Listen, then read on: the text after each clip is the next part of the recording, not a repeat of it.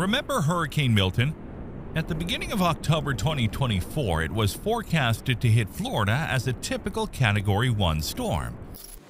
However, almost suddenly, its wind intensity surged, making it one of the most violent hurricanes ever recorded in the Atlantic Basin. Hurricanes approaching the United States usually originate off the west coast of Africa, cross the Atlantic, and strengthen as they enter the warm waters of the Caribbean Sea. Milton, initially a very small storm, encountered record ocean temperatures and warm, moist air in the Gulf, all the ingredients needed to intensify. Milton's wind speed increased by 150 kilometers per hour in about 24 hours, transforming from a tropical storm to a Category 5 hurricane in less than 2 days. The storm formed as a simple tropical depression on Saturday, October 5th. By the following Monday, it had already reached Category 5 with winds blowing at 290 kilometers per hour.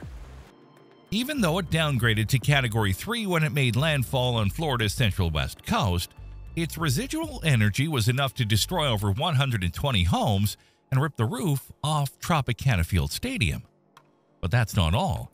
After Hurricane Beryl in July, Milton was the second Category 5 storm of the season, making 2024 the sixth year since 1950, after 1961, 2005, 2007, 2017, and 2019, to experience 2 or more hurricanes with maximum destructive power. This small list clearly shows the intensification of the phenomena over the past 2 decades. So what's happening? Well, it's becoming increasingly evident that there's a connection with ongoing climate change.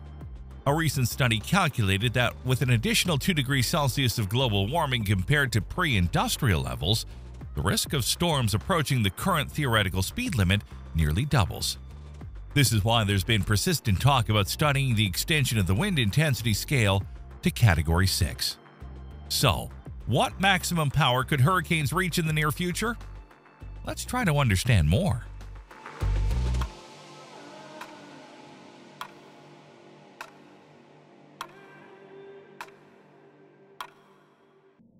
Okay, before diving into the topic, how about a quick review of what we in the Northwest Hemisphere mean by hurricane? For example, have you ever wondered what the difference is between a hurricane and a typhoon and a cyclone? The short answer is there isn't one. They're all organized storm systems that form over warm ocean waters and rotate counterclockwise around low-pressure areas in the Northern Hemisphere. The reason for the 3 names is that these storms are called different things in different places. Scientists often use tropical cyclone as a generic term, while hurricane, typhoon, and cyclone are regional terms. In this video, hurricane will be used as a generic term to refer to them, regardless of their location. Hurricanes, as you surely know, also have individual names, just like newborns. For those forming in the Atlantic, this practice began during World War II, when military meteorologists started studying them to understand how ships and planes could avoid them. Initially, they tried various naming strategies, including naming hurricanes after the girlfriends of those who first observed their formation. By 1953, meteorologists began using female names in alphabetical order. It wasn't until 1979, partially due to feminist movement pressure, that male names were also used. Today, the World Meteorological Organization maintains 6 lists of male and female names in alphabetical order that are rotated, meaning that eventually every hurricane name will come around again, unless the hurricane is devastating enough to have its name retired, as happened with names like Camille and Katrina.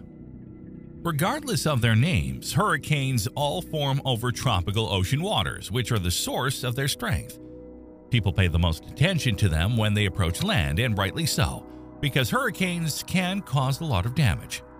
When fully developed, a hurricane can release thermal energy equivalent to a 10-megaton nuclear bomb exploding every 20 minutes.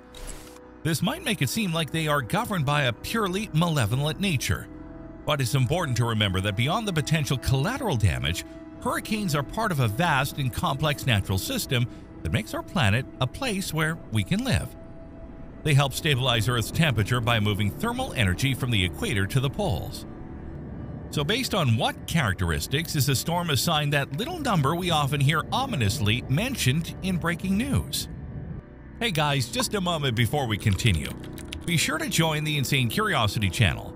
Click on the bell, you'll help us to make products of even higher quality. Created in 1969 by engineer Herbert Saphir and meteorologist Robert Simpson, the hurricane scale is based on the maximum wind speed they reach. It starts with Category 1, where winds blow at speeds of 119 kilometers per hour or higher. In this case, the risk is minimal, meaning there may be some limited damage to boats, shingles, gutters, and signs. Trees with shallow roots might be uprooted or broken, while damage to power lines and poles could cause power outages for several days.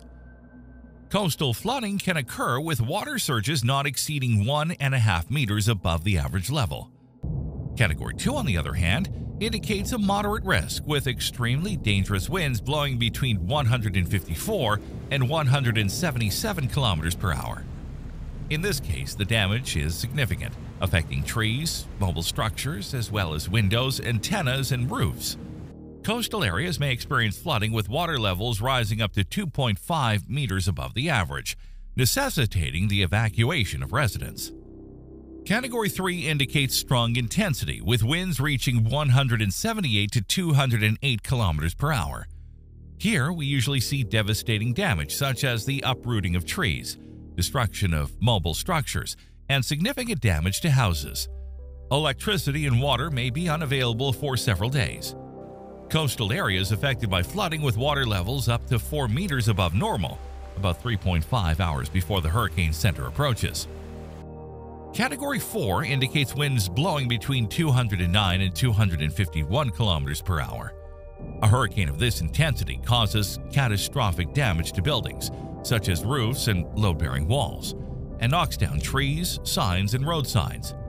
Power outages can last for weeks or months, while coastal flooding, which can occur several hours before the storm center arrives, reaches heights of 6 meters above the average level. The last, Category 5, is the most disastrous, with winds exceeding 252 kilometers per hour. In this case, the damage is severe, with buildings being knocked down, complete destruction of all mobile structures, trees, signs, and road signs. Coastal flooding can exceed 6 meters above normal levels. Most of the affected area remains uninhabitable for weeks or months. As you can see, the Saphir-Simpson scale is a simple empirical classification based on the maximum wind speed. However, this simplicity comes at a price. It neglects many other risk factors. For example, the size of the storm. Consider Katrina, which hit New Orleans in 2005 as a Category 3 hurricane, much weaker than Camille, which was classified as Category 5 in 1969. But Katrina's depression basin was twice as large, causing much more damage and many more casualties. The scale also does not account for flooding, storm surges, the sudden rise in sea level along the coast, or the heavy rains that a hurricane dumps when it moves from sea to land. Originally, each level of the scale included a range for storm surges, but the National Hurricane Center removed it in 2010 because wind speed is not the only factor influencing surges. A fast-moving hurricane, or one with a wide radius, will push more water ashore than a smaller, slower storm, especially if a shallow continental shelf pushes the water mass upward. The surge will also be higher when compressed into a bay like the one around Tampa, or when a hurricane hits the coast head-on. Category 4 and 5 hurricanes are, unsurprisingly, among the deadliest natural disasters. In Southeast Asia, Pacific hurricanes killed an average of 740 people per year between 1990 and 1998. In the United States, which is less vulnerable for various reasons, including a less active Atlantic basin, the average number has been 50 victims per year over the last 60 years. However, it's important to note that averages hide enormous variability. A single hurricane, the Great Bola Cyclone, killed nearly 500,000 people when it hit Bangladesh in 1970. And Hurricane Katrina, which struck the United States in 2005, alone counted for over 50% of U.S. hurricane fatalities. Hurricanes kill far fewer people today than in the past, at least in the Western world. When the Galveston hurricane hit Texas in the 1880s, it caused 8,000 deaths. In comparison, Katrina, one of the worst natural disasters in recent U.S. history, caused 1,800 deaths. In other parts of the world, improvements in emergency procedures and infrastructure are needed to reduce the number of casualties, but progress is being made. However, there's little we can do to prevent hurricanes from forming. For example, seeding hurricanes with silver iodide was attempted without demonstrable success in the US-run Project Storm Fury. Other ideas have also proven impractical. Instead, we can choose to spend resources on predicting them and building infrastructure to withstand them. Several factors contribute to the formation of a hurricane, and the two most important are sea temperature and the temperature of the air column up to about 20 kilometers high. Generally, the warmer these two elements are, the more energy a storm has to develop into a tropical cyclone. So far, this has set a limit on the size and power of a developing storm. Historically, no part of the globe has had water warm enough for a tropical cyclone's wind speed to exceed about 320 kilometers per hour, and storms that approach this limit are rare. Currently, only 1 or 2% of all storms come close to this limit. However, and this is the main topic addressed in this video, when the greenhouse gas content in the atmosphere increases, causing global warming, the limit can rise. According to numerous studies, there is no clear link between climate change and the total number of hurricanes. However, global warming is likely to influence their intensity. This means that the total number of storms may not change much in the future, but a higher percentage of these storms could become hurricanes. According to a study published in May in the Proceedings of the National Academy of Sciences, hurricanes are already becoming more intense, with a tendency to move slowly, thus dumping much more rain. Additionally, storms are intensifying more rapidly. So by the end of the century, if we fail to contain greenhouse gases, the maximum wind speed could exceed 350 kilometers per hour. According to the Geophysical Fluid Dynamics Laboratory, the likelihood of more intense hurricanes and typhoons forming in the future, with a 2 degrees Celsius temperature increase, will rise by 15%. By the end of the 21st century, we are likely to see more Category 4 or 5 hurricanes and typhoons than we do today. The rains accompanying these storms will probably be 30% more intense, and coastal flooding will be more devastating due to rising sea levels. For all these reasons, many experts have been saying for years that a new category is needed to account for the strength of storms induced by climate change. Extrapolating from the current scale, these researchers argue that a storm with sustained winds exceeding 309 kilometers per hour or 192 miles per hour with a substantially greater destructive potential than a Category 5 storm should be defined as Category 6. To support this, they point out that 5 storms, all occurring in the last decade and some of which proved catastrophic in their impacts, have exceeded this threshold. These include Hurricane Patricia in the eastern Pacific with peak winds of 348 kilometers per hour or 216 miles per hour, which made landfall in Jalisco, Mexico in October 2015, and 4 typhoons in the western Pacific, Surigay, 315 kilometers per hour or 196 miles per hour, which traveled the sea east of the Philippines in April of 2021. Goni, 315 kilometers per hour, which made landfall in the Philippines in November of 2020.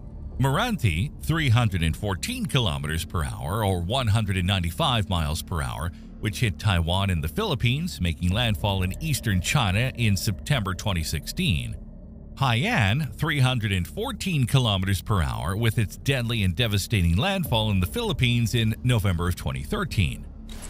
The communication of a hurricane risk is a hotly debated topic among researchers, and adding a 6th category would be a way to raise awareness about the increasing risks of large hurricanes due to global warming. Other experts partly dispute this data, pointing out that no hurricane in the Atlantic Ocean or the Gulf of Mexico has ever reached the proposed Category 6 level. Moreover, the cited typhoons in the western Pacific do not use the Saffir-Simpson scale for intensity assessments. Concerns have also been raised that adding a Category 6 to the scale would increase the likelihood of people underestimating the risks from storms below the highest category. For example, people might choose not to evacuate for a Category 4 or 5 storm perceived as a modest risk compared to a hypothetical Category 6. So who is right? Which side are you on?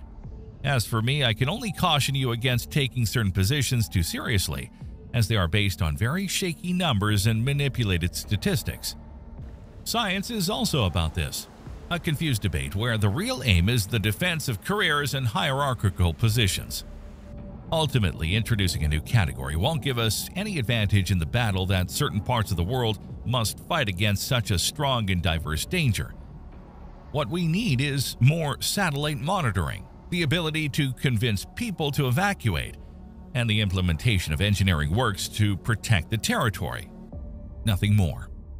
What do you guys think?